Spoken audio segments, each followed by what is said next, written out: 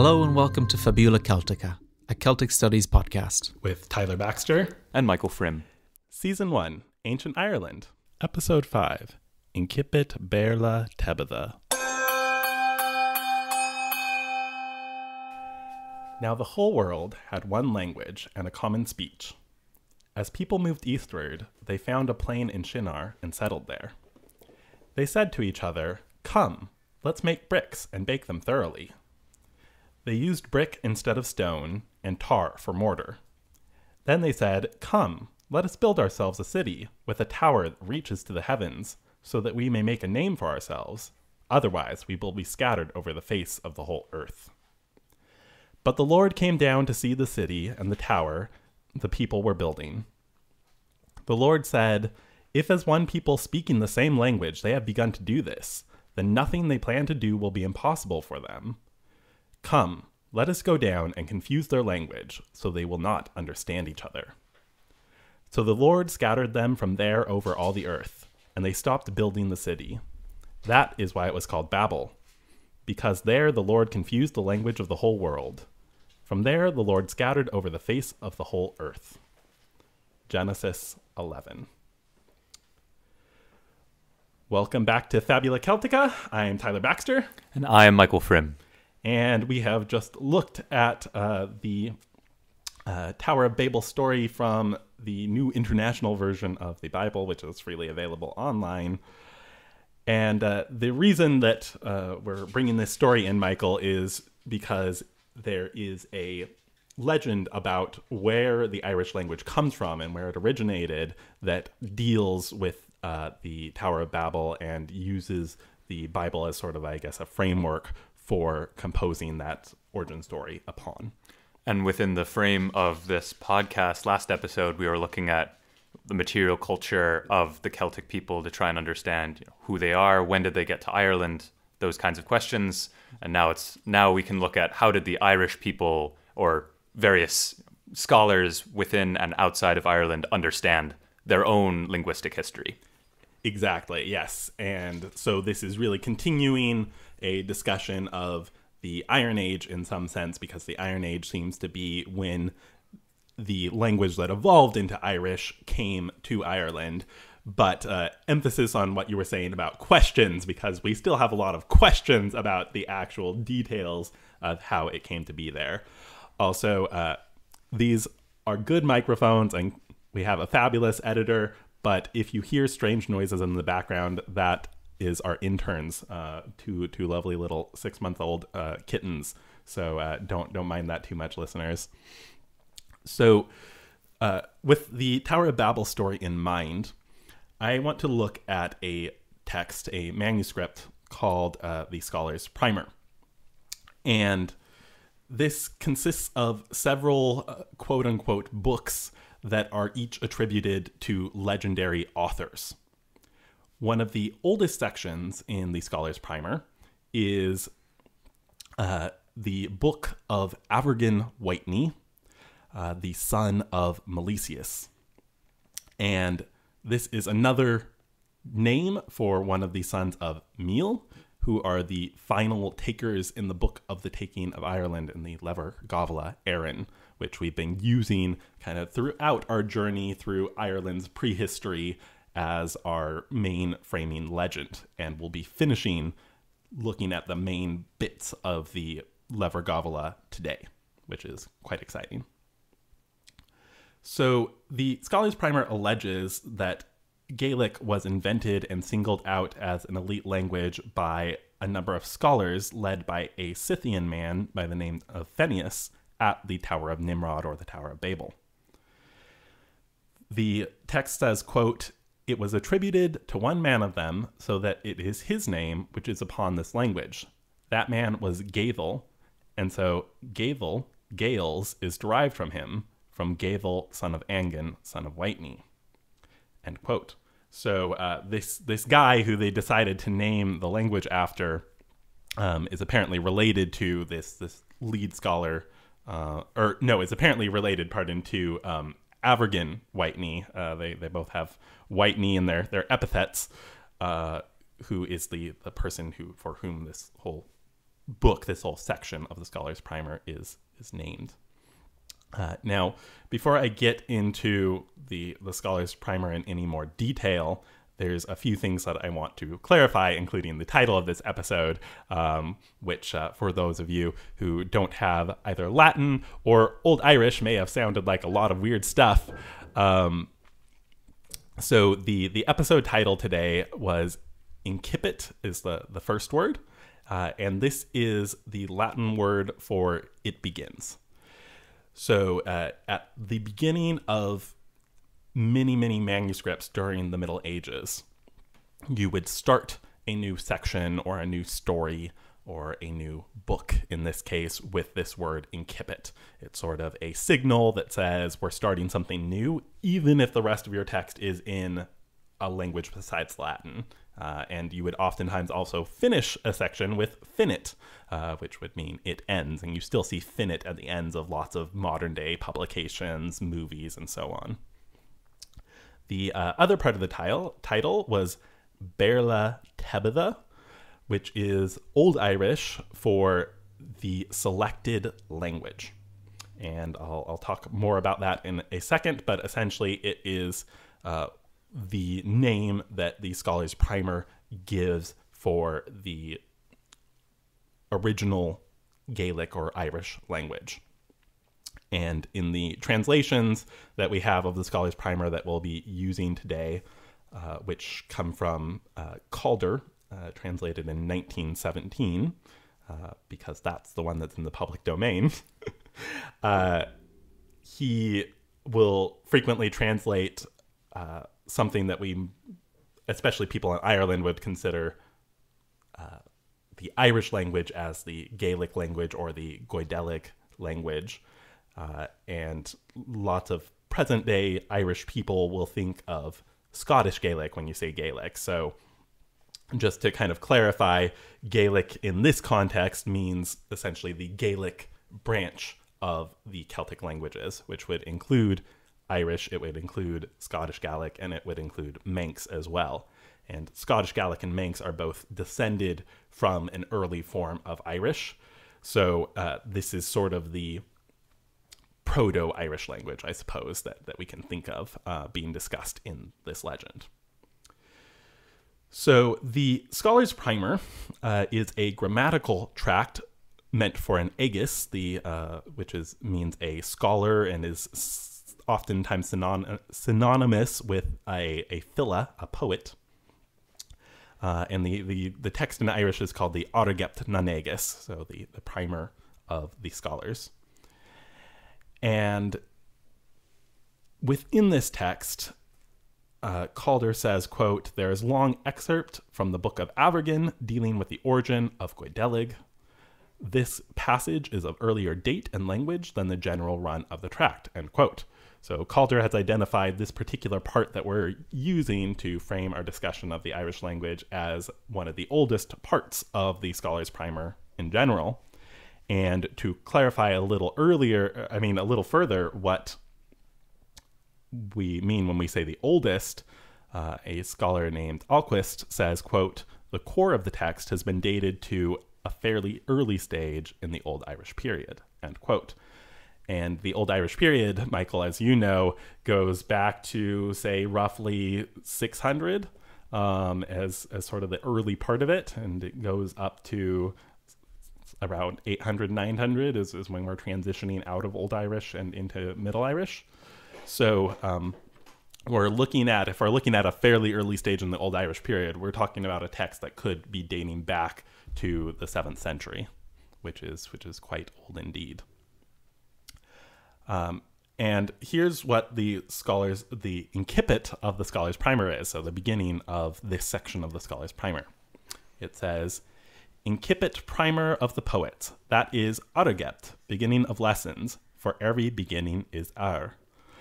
So there's sort of a pun that the text begins with, where they're taking this first syllable of Auraicept, and they're saying every beginning is which is probably, as far as I can make it out, seems to be a word usually spelled UR or OR that means limit, brink, or border.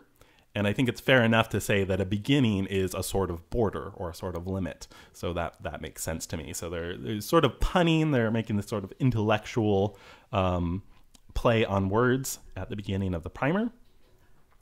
And then they continue. There's this sort of rhetorical style that's used in a lot of Irish text, where a question will be asked and then the answer is not difficult, ní hansa, or not hard.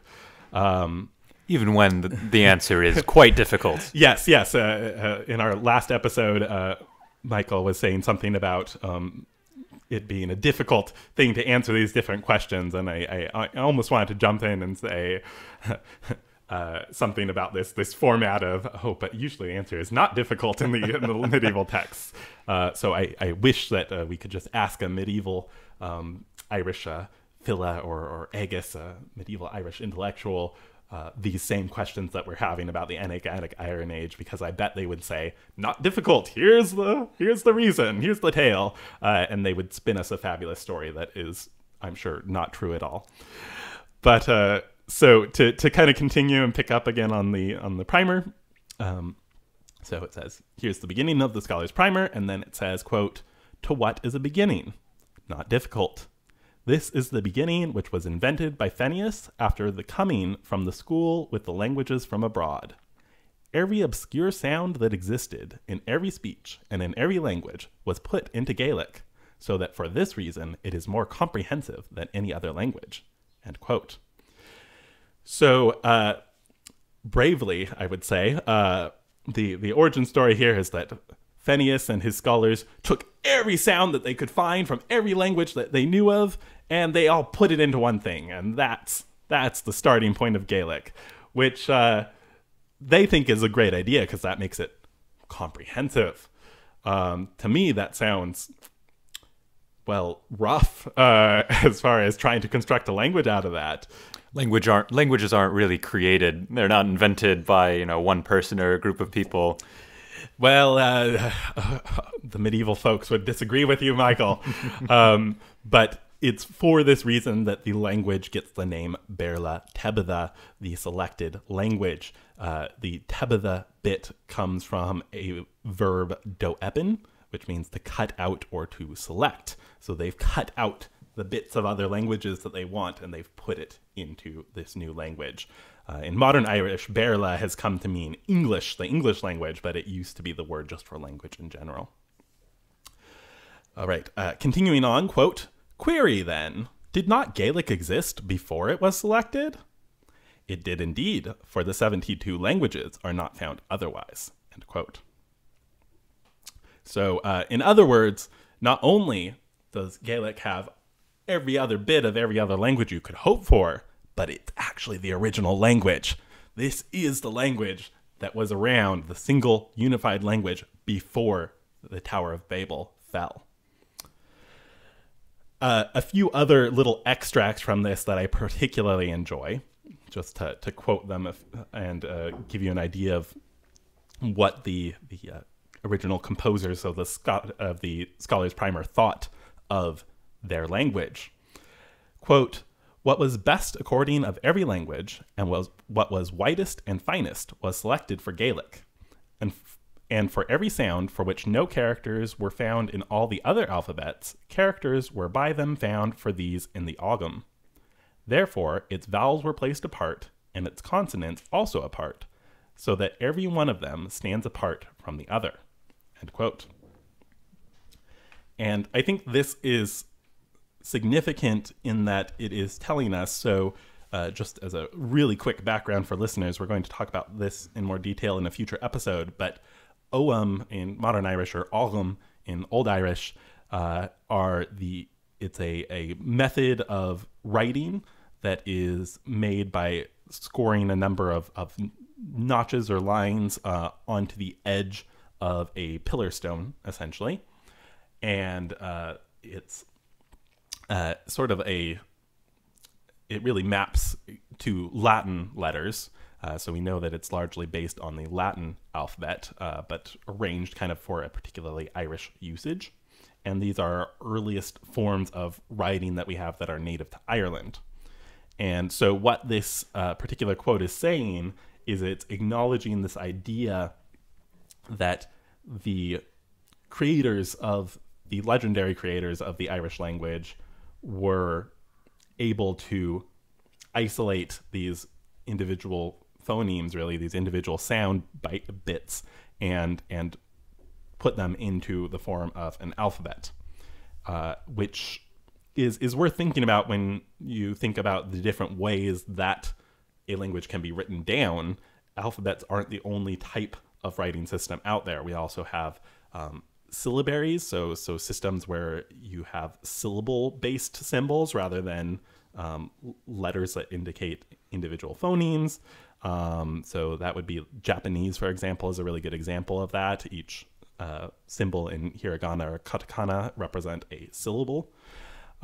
You actually get continental Celtic languages, such as Hispano-Celtic or Celtiberian, where they use a syllable-based writing system rather than a alphabet-based writing system. And then, of course, there are languages like Chinese, for instance, where symbols can represent an entire word in and of themselves. And just to expand the imagination for how people can write, some scholars have even argued that the quipus of the Incan Empire were used for writing generally, as well as numerical recording, and that's a knot-based recording system. That's very much the cutting edge of Incan research, and certainly not definitively decided or proven, but an idea has been put out there that even knots could be used for writing. Yeah, and I mean, in the early use of Greek alphabet characters, for instance, those characters could represent either a sound or they could represent a number as well. So yeah, we definitely have cases where something like that happens. You scratched a very distant memory in the back of my mind about knots as a way of communicating language. So that's a very good little addition, I think.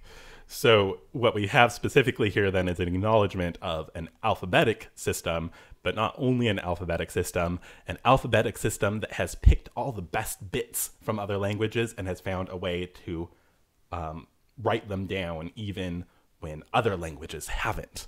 So it's really trying to up the prestige of Irish and how amazing it really is. Yeah, the theme here is really Irish is the best. Gaelic is the best. This, Proto-Irish language is not only did it take all of the best parts of all of the other languages, it was also the originator of all of the other languages, which is kind of an impossible contradiction, but in the context of we want to make this history, even if it cannot be factual, we want to make this history as extravagant, as magnificent as we can. It makes perfect sense to have this kind of impossibility of not only is it the best of all the other languages, not only did it take from all of the other languages specifically, implying a kind of chronology there, it was also the creator of those languages, implying the opposite chronology. Yes. And I think we frequently encounter paradox within the Irish legends, and I that's one of my favorite things about them, actually, is these paradoxes that come in. And usually it's in the context of some sort of otherworld magic going on. But in this case, it's more of a paradox of how they've set things up and what they're saying about this language. And I really honestly think it's lovely rather than frustrating. Something else that may be less paradox and more just that the scribe couldn't count. There's this lovely metaphor that the scribe attempts to make about the building of the Tower of Babel and how this relates to the grammar of Irish. So here's the next little quote. Only 9 materials were in the Tower of Babel. That is clay and water, wool and blood, wood and lime, acacias or wattle, and flax thread and bitumen. That is noun, pronoun, verb, adverb, participle, conjunction, preposition, and interjection. End quote. So the scribe is attempting to set up this really lovely idea that the language itself is like the construction of the Tower of Babel. It's been put together very intentionally, and here are the key elements to it. But he lists 9 materials for the Tower of Babel, and then only 8 different types of sort of pieces of grammar for the language. So he's short one. He needs to find something else to put in there. He lost count, apparently, at some point. And then one more line here. Quote, query, was there not among the many languages something nobler to take precedence of Gaelic? Not difficult. No, indeed, on account of its aptness, lightness, smoothness, and comprehensiveness, end quote. And as anyone who studies Irish or speaks Irish knows, Irish is indeed the most smooth and most light, most apt of all languages. Definitely no weird articulations at any point. It's truly musical. So this same story about Phineas leading the creation, or I guess the sort of making Irish the prescription of the Irish language, really kind of nailing down its different key elements, nailing down a way to write it, making it a language that's not only spoken, but a language with all the different qualities of a language that you could need. This same story is conveyed in the Lebor Gabála, in the Book of Invasions, with the sort of setup to the final group of people to come and take Ireland, who are known as the Sons of Míl, or the Milesians. And the Milesians don't include Míl himself. They are his sons. So we have a few who I'll name. I'm not going to name all of them, but I'm going to mention Don, who is the eldest of the group, and he is sort of portrayed as a leader and a warrior. We have Avergan Whitney, or Avergan Gluingel, who is described as a druid, which would be, in origin, the priest of a native or pre-Christian religion in Ireland and in Britain and in the continent as well. We have cognate words for druid in all our Celtic areas, really. But it does come to be used almost synonymously with sort of like a wizard. So we do have to kind of be careful about exactly what this word might mean, but he's described as a druid in any case, as well as described as a poet and judge. So we have Don, the warrior leader, we have Avergan, the poet and judge, and then we have a whole list of other children of Míl, other sons of Míl, whose names all seem to relate to or to be based upon the word for Ireland. So we have Ir, Erich, Ernon, and Erevan, who all seem to have their names based upon Eru, being based upon the old Irish word for Ireland. And then we have Aver, whose name seems to be based upon Hibernia, which is the Latin name, the classical name for Ireland. So these people all are quite clearly, I think, truly legendary, and are named for the place to which they're going, with a handful of exceptions. Now, the Sons of Míl begin at the Tower of Babel, and there's this whole story about how the Irish language comes to be, and these people take that Irish language with them after the fall of the Tower of Babel into from Mesopotamia, I suppose, which is the traditional location of the Tower of Babel. They go through Egypt. So presumably they kind of cut across from Mesopotamia into Egypt, and then must go up into the Mediterranean and sail from there, and eventually arrive in Spain. And while they're hanging out in Spain, one of them goes to the top of a tower from which he's able to see Ireland. He's like, wow, there's an island out there. That looks great. Now, how he has the vision necessary to see Ireland from such distance, I'm not quite sure. Maybe Ireland was a little closer to Spain back in the day, or maybe this tower is ridiculously tall, and also for one rare occasion, Ireland isn't covered in fog and storm clouds. But he sees Ireland from Spain anyways, and manages to convince all the rest of the Sons of Míl to go to Ireland and to check it out and see what they can get there. When they come into Ireland, they seem to come in perhaps the southwest, strangely enough, because they meet these 3 different goddesses on 3 different hilltops. And as far as I can tell, they go from the southwest at a mountain called Slieve Mish in County Kerry, up into kind of the middle, kind of the lower middle of Ireland in County Tipperary, though that location is a little bit hard to pin down. And then they end at Ishnach in modern-day County Westmeath, which is fairly close to Tara in County Meath next door. And so they get into Ireland, they meet these 3 goddesses one after the other. The goddesses are named Bomba, Fodla, and Eru. And each time they meet one of these goddesses, the goddesses ask the Sons of Míl to give the island of Ireland their name, so the name of that goddess, and in exchange, the goddess will grant their favor to the Sons of Míl. When they get to the 3rd goddess, Eru, Eru tells the Sons of Míl that the land will be theirs forever.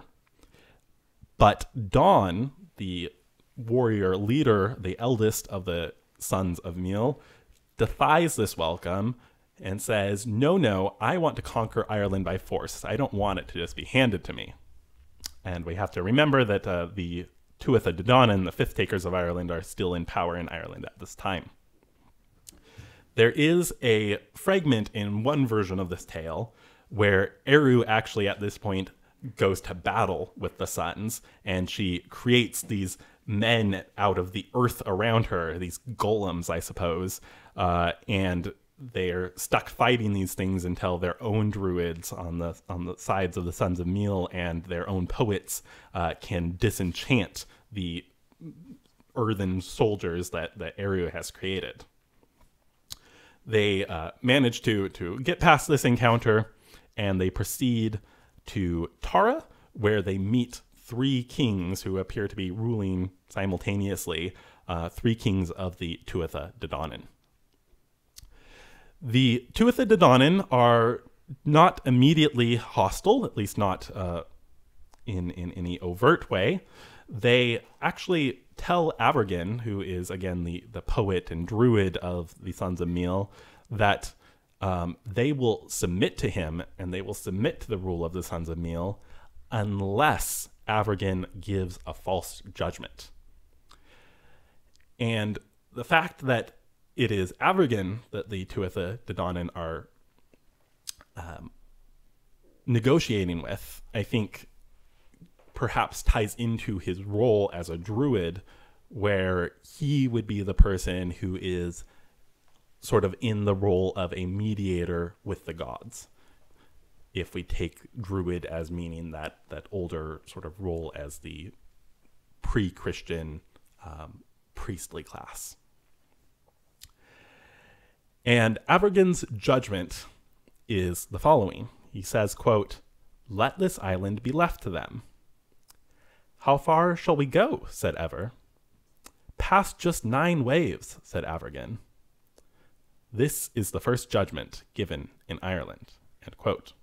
So this is in volume 5 of McAllister's Lebor Gabála, Aaron.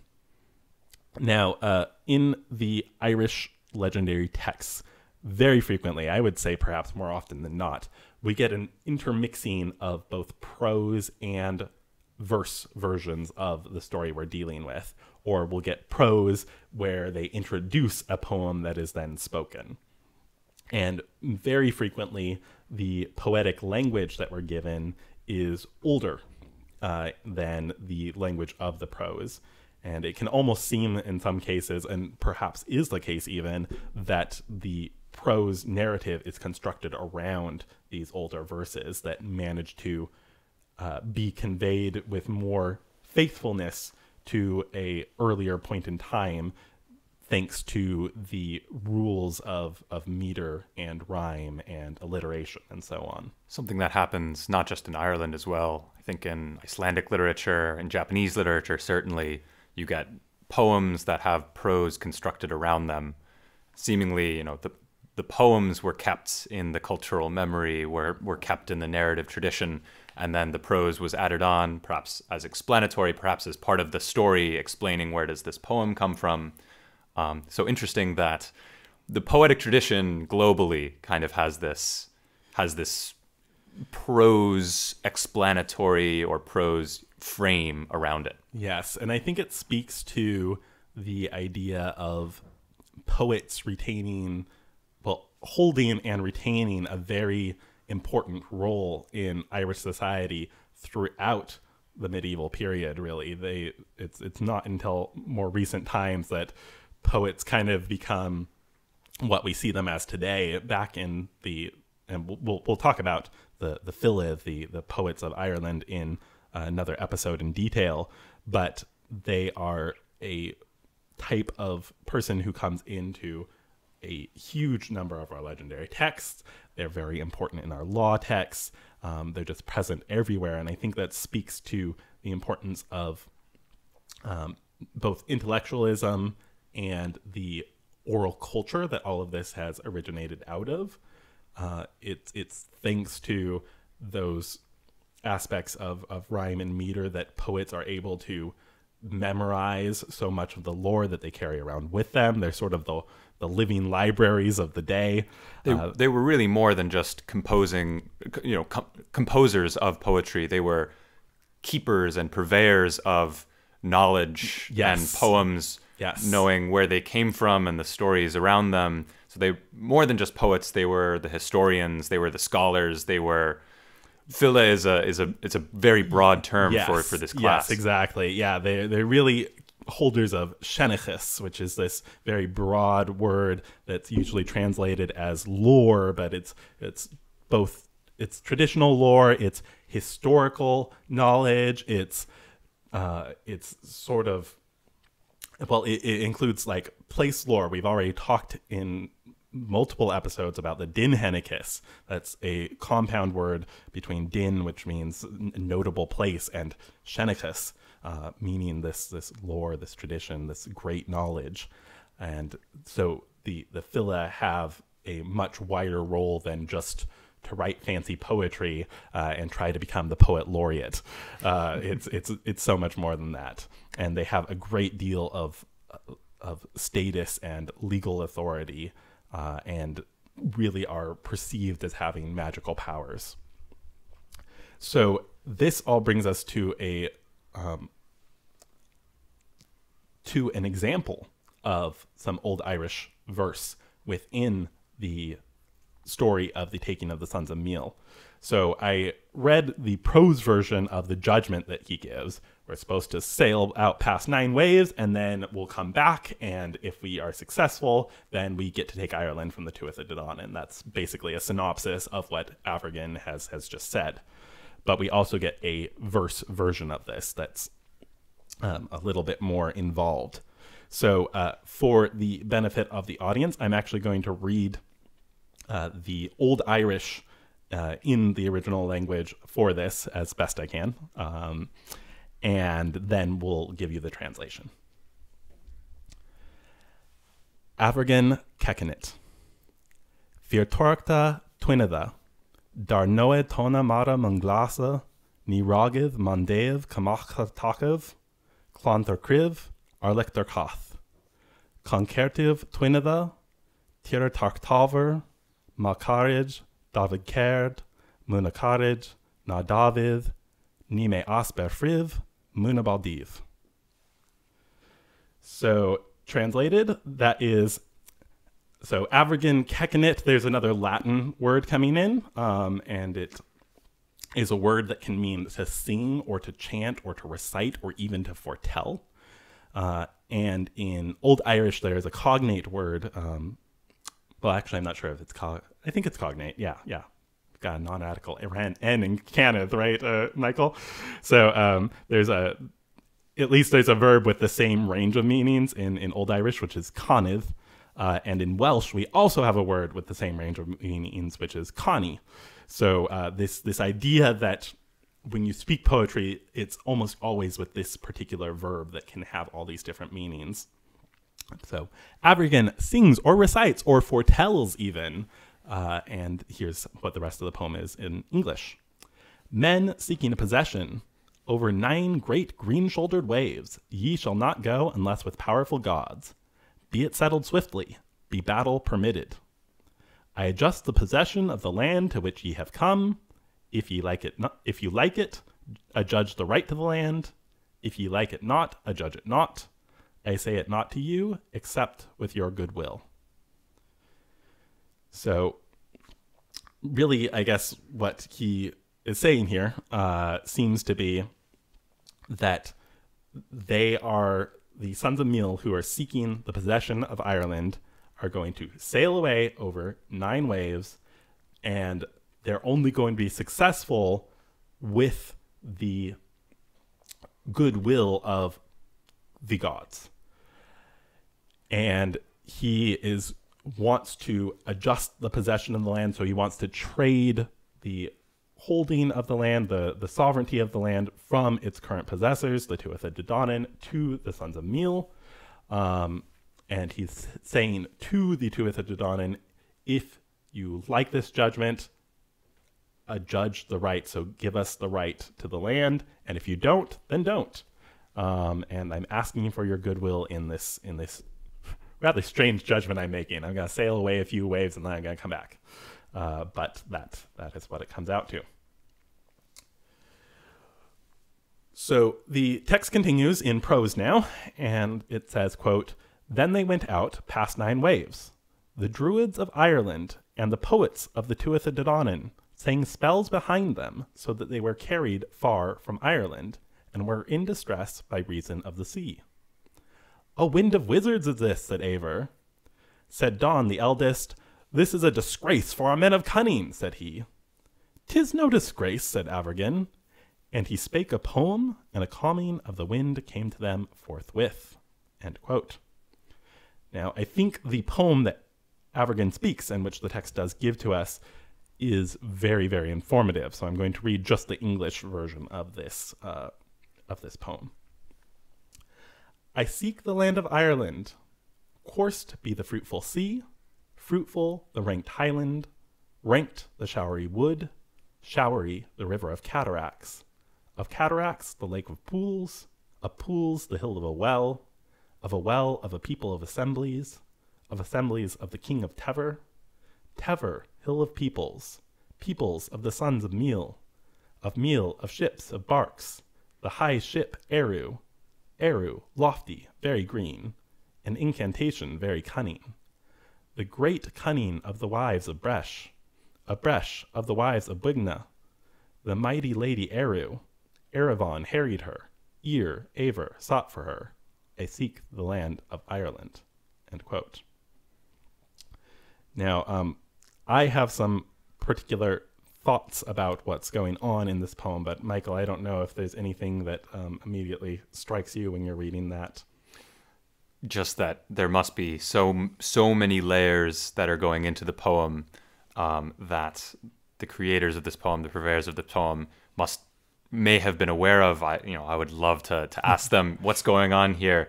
What are these cataracts and pools and wells? How are they all connected? There must be so many layers here. And also, in the story of Don and Avergan, you really get this contrast between the warrior wanting to fight and the wise poet wanting to be diplomatic. Yes. Just an interesting awareness of these two sides of leadership. Yes, I think so. And we, as you're saying, there are sort of I suppose, allusions within this poem to other areas of tradition. For example, Bresh is a character who is very significant in Cath Maige Tuireadh, the Second Battle of Maig Tuireadh, which I am hoping we can look at the end of this season of the podcast. So we will get there, folks, and I've mentioned it a few times, but it's essentially a story about a war between the Tuatha De Danann and the Fómhara, who we encountered in a few of our earlier takings.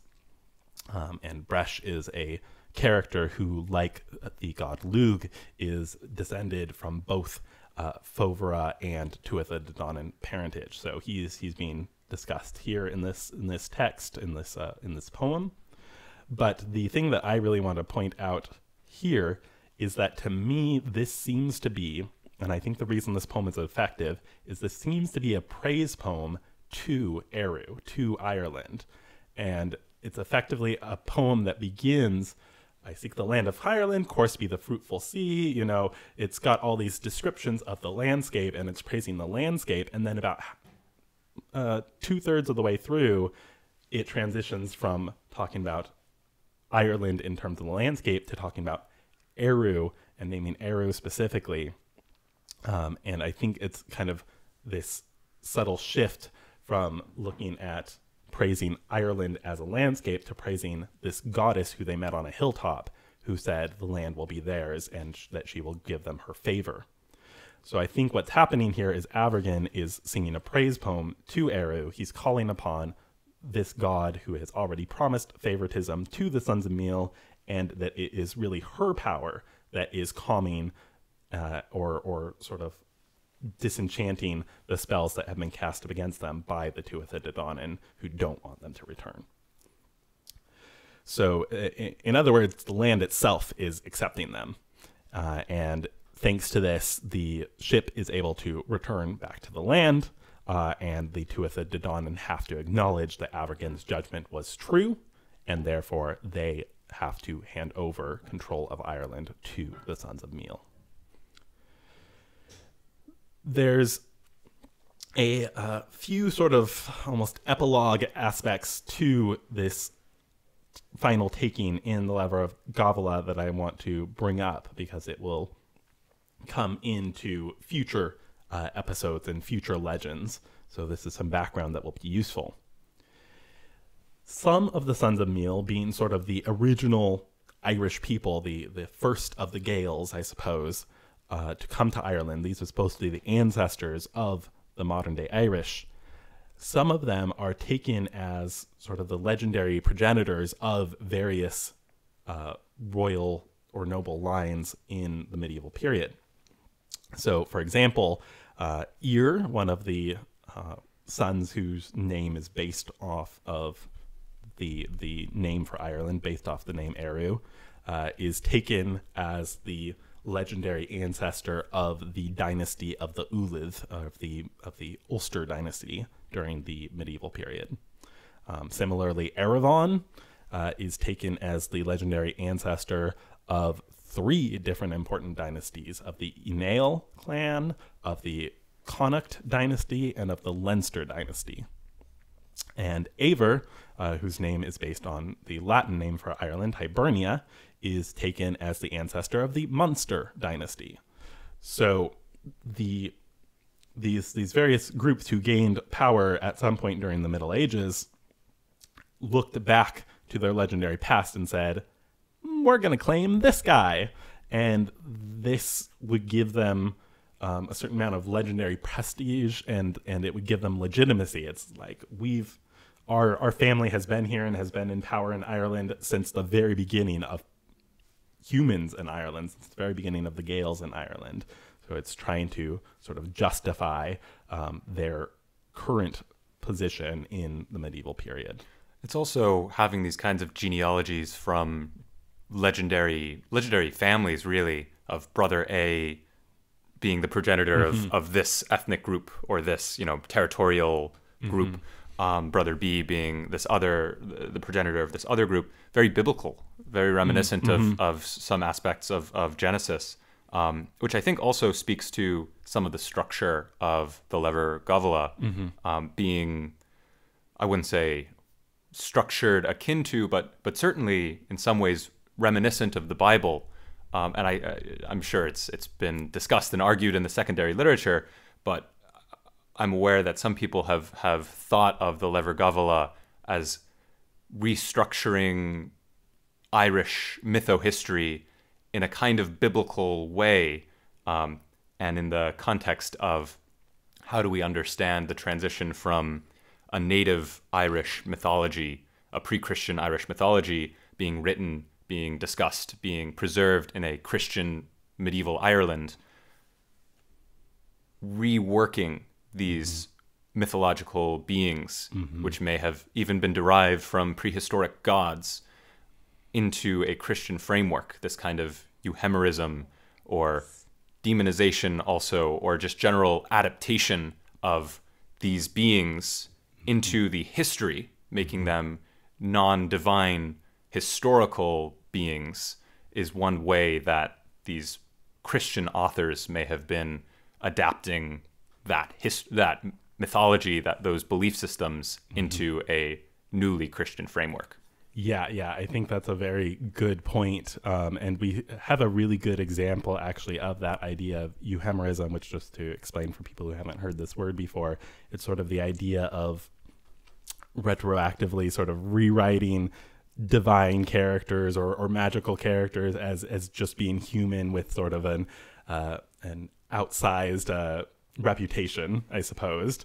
So it's sort of, they just have a very good reputation and become magical as a result of it in later tellings. So it's trying to rationalize sort of, pagan gods or things of that nature.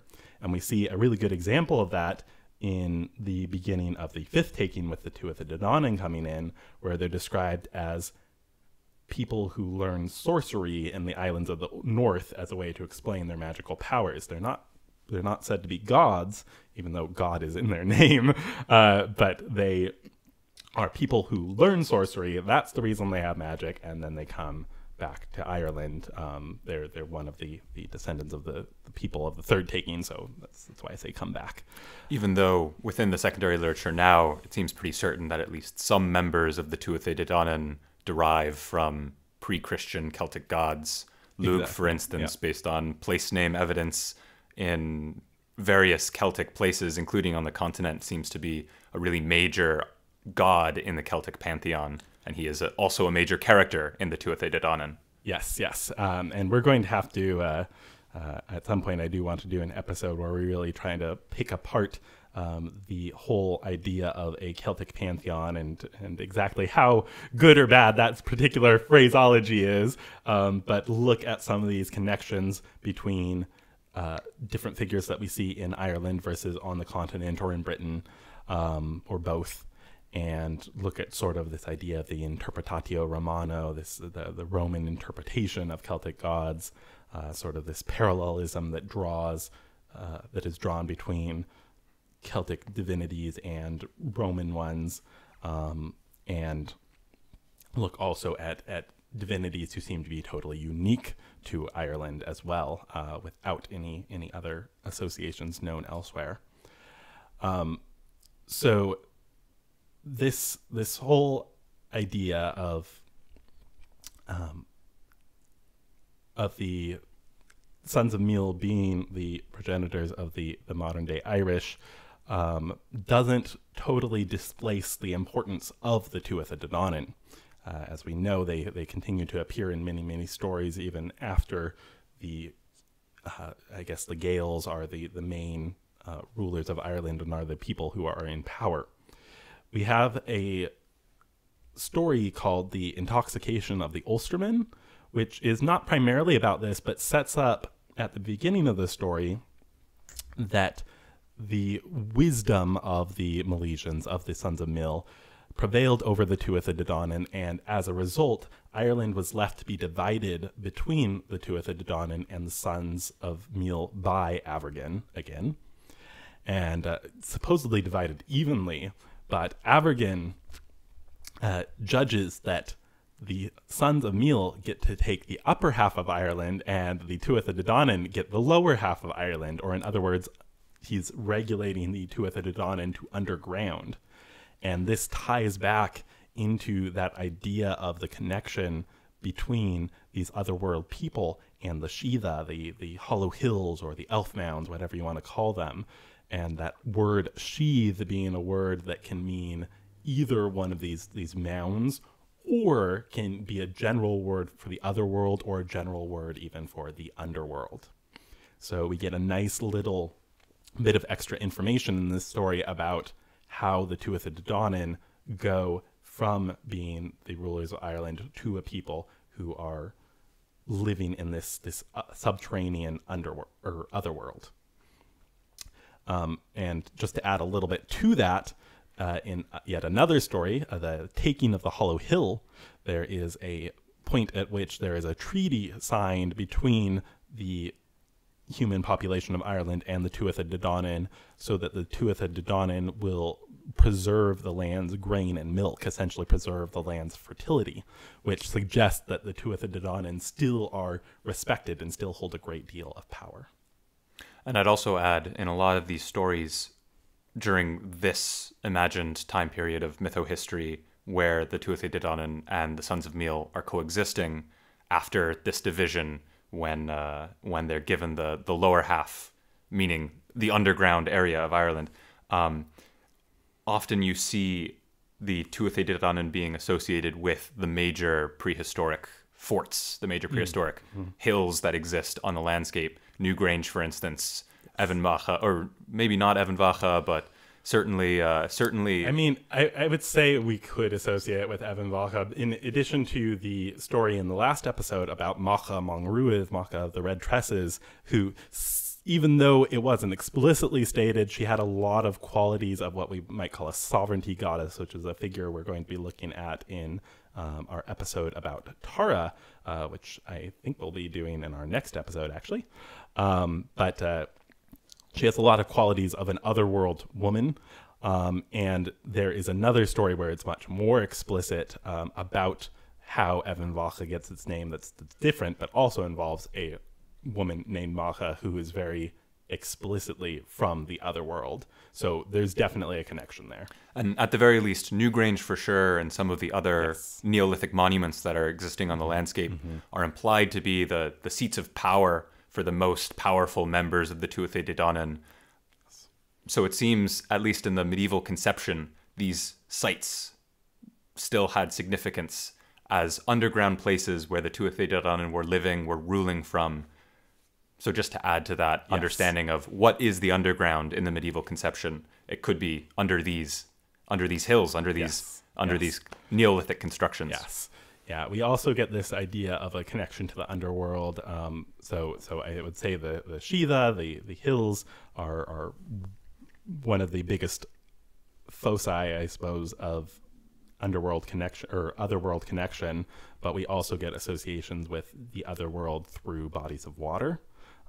There's sort of just this idea of going into, going under, going deep, and that may even connect, perhaps tangentially, to the idea of what we were talking about in the last episode with depositing precious items into deep places such as bogs. Perhaps this is an attempt to give these objects over to the otherworld. And that conception of the otherworld being a place that is deep may have existed from long before we even have these stories in a written form. And this is also to emphasize there's kind of this universal idea of liminal places being the places where humans can interact with the supernatural, with the other world. Hills are liminal places in and of themselves as things that reach from the ground into the sky, as protrusions of the underground into the above ground. So it makes sense that mounds would be very significant.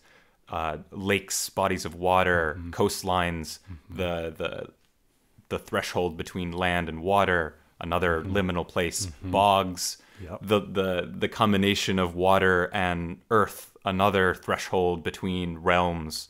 So all of these liminal places being the ways that humans can interact with, can meet the I shouldn't say the prehistoric gods, but the supernatural in the minds of the medieval people makes sense, and that is a universal idea throughout storytelling. Yes, and as we'll see as we continue going along through this series, and I'm sure even in future series, this idea of liminality is not only one that has to do with places in the landscape, it's also one that has to do with things like weather phenomena. We see a lot of connection with, say, fog as creating this sort of liminality, and that is oftentimes the context in which the other world is encountered. We also see certain times of year that are considered to be liminal, such as Samhain or Samhain, Halloween being this time sort of between seasons, and each of the really what are called the cross-quarter days or the Celtic fire festivals. These are times that are exactly halfway between a solstice and an equinox. So they're very much a liminal place temporally. And again, we see other world connections at these times of year. So I think this brings us to a point where we can transition into talking a little bit, just relatively briefly, about the history of the Irish language more generally. To just give a brief introduction to the idea of how languages are viewed by modern scholars for our audience, languages are seen very much as things that start from kind of a common place and branch out into new languages, much like a family tree. So the Celtic languages are a branch of what we call Indo-European, which is a very large language group. I think it's actually the largest language group in the world in terms of the number of people who speak an Indo-European language. And the language, in theory, goes all the way back to a language that we call Proto-Indo-European now that is not attested, so we've never... There's no written evidence of this language. We've never heard a person speak Proto-Indo-European, but by looking at languages that are in this language family, we can see there are a whole bunch of similarities between them that suggest that they come from a common ancestor, essentially. And Celtic is just one of these many branches. Other Indo-European languages that people might be familiar with are the Germanic languages, so English, for instance, which we're speaking right now. The Italic languages, which would include Latin and Latin's various descendants, which are the Romance languages. So we're looking at Italian, Spanish, French. And we also have, so that's kind of on the, I guess the Slavic languages too, Russian, Polish, and so on. And we have, that's kind of the European side of Indo-European, but there's also an Indo-Iranian side of Indo-European where you're getting into Sanskrit, for instance, being one of the old languages and really important to Indo-Europeanists in terms of study of these old languages.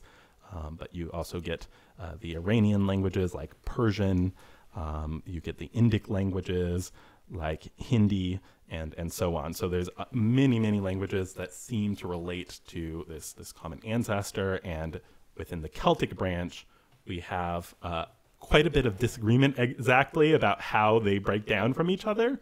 But if we ignore exactly how they're related in terms of their ancestry, the Celtic languages are generally grouped for convenience into two main categories. One are the continental Celtic languages, which are now all extinct.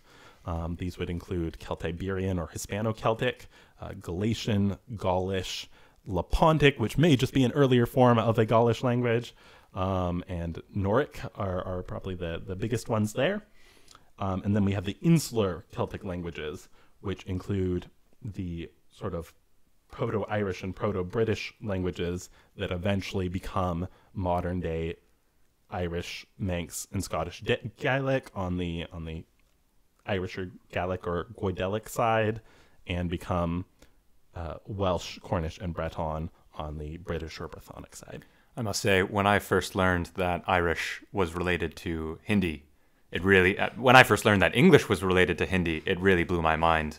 And some of the implications here are that people can draw and really like to draw connections between Sanskrit stories, or stories written in Sanskrit and stories written in Irish, to try and understand, stories that existed in the Proto-Indo-European times that have diffused and spread to all of these Indo-European languages. Really incredible how vast this language family is. Yeah, and I mean, at the very least, it's exciting to find, like, I suppose as a really simple example, this might seem very natural to people, but if you think about it, it's very meaningful that there are certain words in the languages that we now classify as Indo-European that pretty much all the languages in that category share or have cognate with.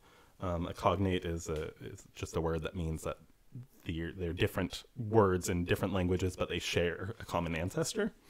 And there are certain cognates that seem to go all the way back to this theorized Proto-Indo-European language, such as the word for mother, the word for father, brother, sister, which suggests that all the way back when Proto-Indo-European was being spoken, the sort of biological family unit was a really important thing, and that cultural element of that group of language speakers continued to be important to speakers of the modern Indo-European languages. And that's not necessarily something that we can take for granted in every culture in the world. There are cultures where it's not so much the biological family unit that matters, it's oftentimes maybe the community that takes care of new children and that sort of thing. So there are words like that. Those are the easiest ones to go and look at the different variations in your languages and see how they're related to each other. But there are other words that also give us a sense of, this also seems to have been important to Indo-European cultures as far as back as this Proto-Indo-European idea. How does culture inform language, and how does language inform culture? Exactly.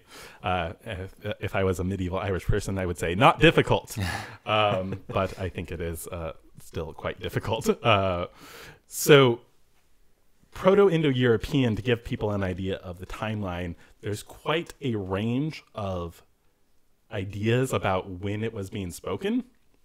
I've seen people theorizing it was being spoken as far back as 8,000 BCE.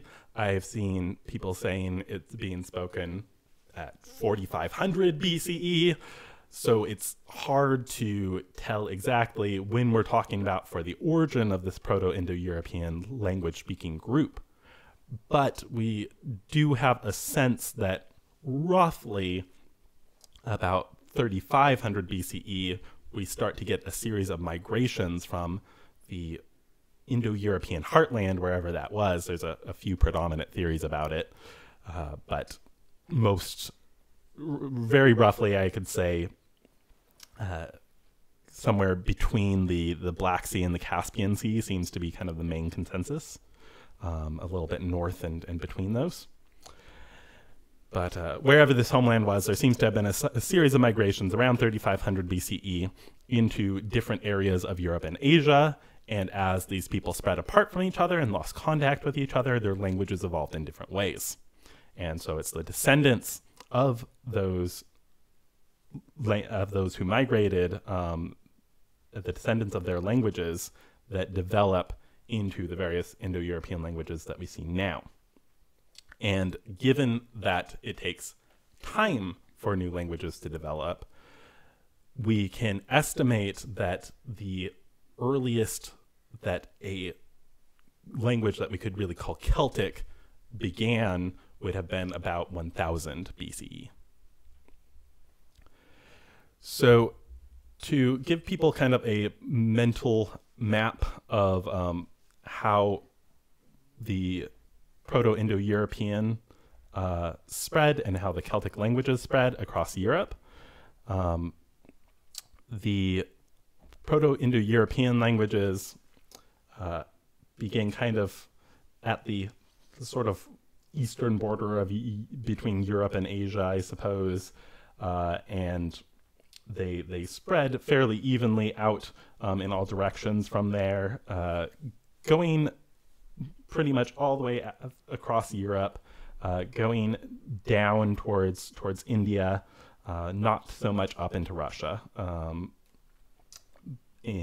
from about between 4,500 BCE, as if we take that as our starting point for Proto-Indo-European, to about 500 BCE. At that point, we're looking at Indo-European getting into Britain, Ireland, and the Iberian Peninsula.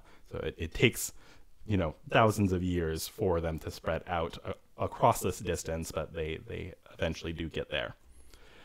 The Celtic languages, which we can be on sure footing with because we have these languages attested in inscriptions and so forth, are attested across the bulk of Europe and into sort of the Balkans, and as I mentioned, I think in the last episode, even into Asia Minor by around 200 BCE.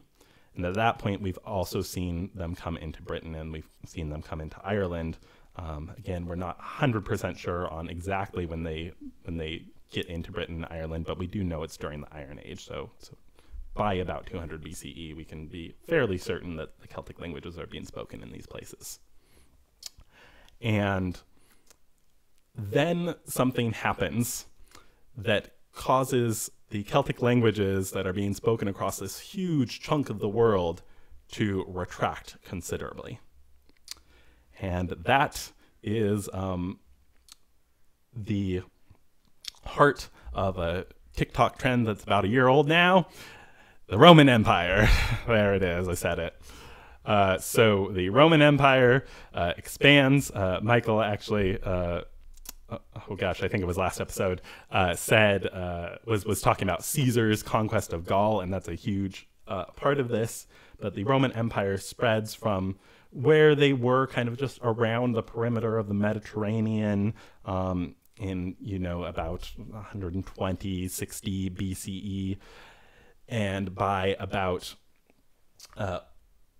200 CE, say, they've spread all the way up across Europe. They've essentially pushed out the native language of the Gauls. They've made it all the way into Britain, and they're pushing the Celtic speakers from kind of across Britain into the periphery. So we're getting the majority of the language pressure exerted by Roman occupation in sort of the east and the heart of modern-day Britain, whereas in the Highlands of Scotland, which the Romans never conquered, we still have people who are able to speak their native Celtic languages.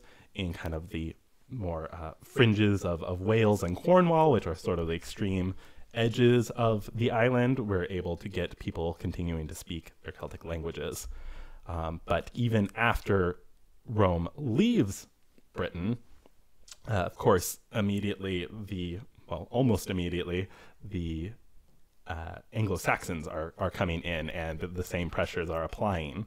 So we move from this point at which Celtic is being spoken across the majority of Europe in one form or another to a point where it's been pushed to the fringes of Britain and Ireland, which Rome never attempted to conquer.